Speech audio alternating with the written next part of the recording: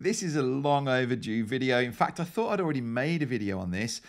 Certainly we cover it a lot of times in our Ecamm Live Academy, but the question came in this time from Stephen McCain. Looking very ripped on your profile picture there, Stephen. I think I would be topless on my picture if I'd got a body like that. But Stephen says, how are you zooming in and out of areas on your desktop view?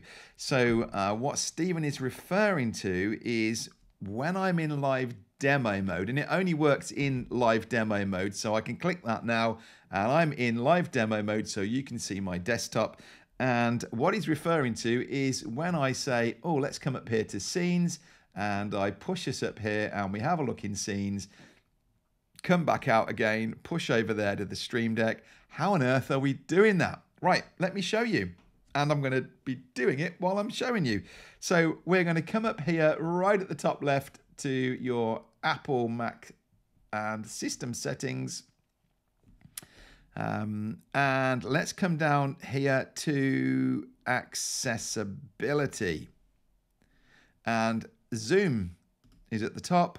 Now, there are keyboard shortcuts that you can use. I'll let you see me at the side of this because I'm going to need to demonstrate this in a second. We can do trackpad gesture to zoom. Look, this says double tap 3 fingers to toggle zoom.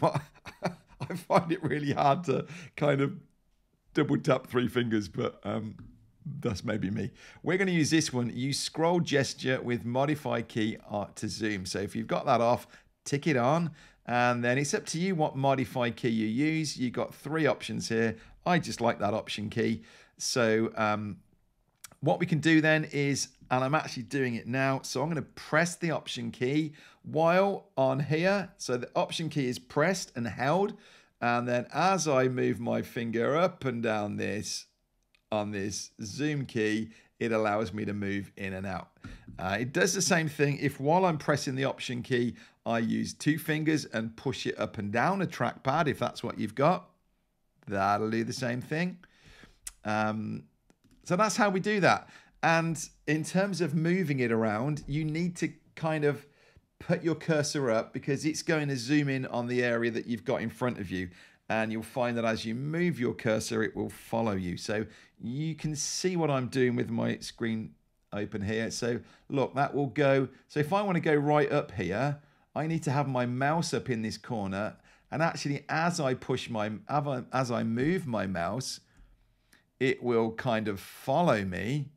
So that's how you move it around, is I'm just pushing my mouse around and it will follow me. Press the option key, do the little thing on the back of my mouse again, and it pulls me back out.